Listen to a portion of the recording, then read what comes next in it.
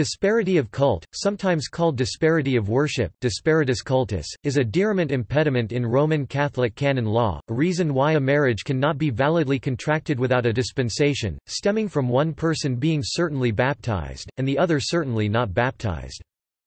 The reasons for this impediment is that the marriage will not be a sacrament with one spouse unbaptized, that the unbaptized person's views on marriage may be incompatible with the Catholic views, and that such a marriage may hinder the practice of religion on part of the Catholic spouse and any children.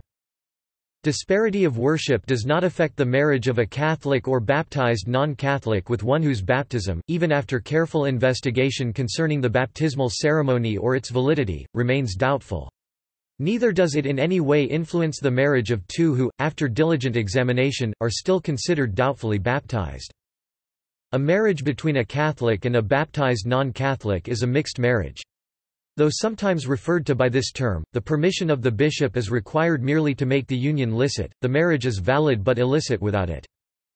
Disparity of worship can be dispensed for grave reasons, and on the promises usually written from the spouses, the unbaptized not to interfere with the spouse's practice of religion or the raising of the children in religion, the Catholic to practice the Catholic religion and raise the children in it.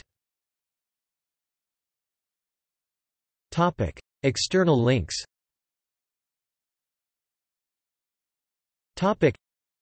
Catholic Encyclopedia. Disparity of worship. This article incorporates text from a publication now in the public domain. Herbermann, Charles, ed. 1913. Article name needed.